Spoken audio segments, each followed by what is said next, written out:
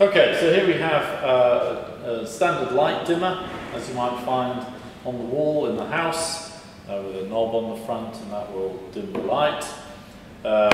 Connected, I've got that supplied at the moment from a Variac, so I can adjust the AC voltage, so we can really prove that that's what's happening through the Triac. So the Triac will adjust the AC voltage, we hope. So we're coming into our mains plug here, through to our light bulb, and I've got my resistors for measuring current.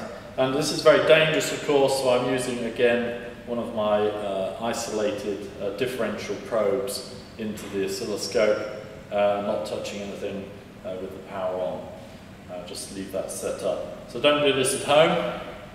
We need one of these. We can turn this on, and that's battery driven. Right, so we should be able to turn up the volts on the Triac, on the Variac, sorry, to there, and we should be on. Why is it not on? There we go, because I haven't turned up the Triac. There we go. So we can see immediately we have adjustable light, as we anticipated. We're all familiar with those. How does it work? It's a thyristor type of device that's switching the waveform and delaying when we turn on at this point here. This is the current in the light bulb, and no current is flowing until the Triac is turned on, and then it follows the AC waveform until the current comes back to zero, at which point the Triac turns off again. Then the Triac is again a delay, the Triac turned on in the other half of the cycle. Why is this good? Well, because it's an AC waveform in the current still, although we've got adjustable voltage, we can adjust the light bulb, we can adjust by the delay. So if we want it brighter, this delay is smaller and the waveform is more sinusoidal, but it's always an AC waveform. So we're controlling the RMS current and the RMS voltage, and that way the RMS current. We can delay it right down and get a very romantic evening or something with a very small pulse there. It does jerk around a bit. The circuitry in here is very simple, and you know, it's not designed to be precision. It's good enough to do the job.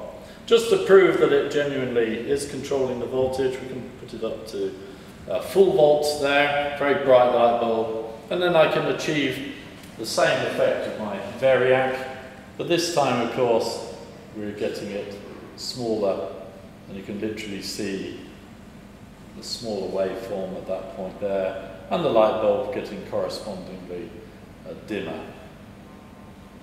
Okay.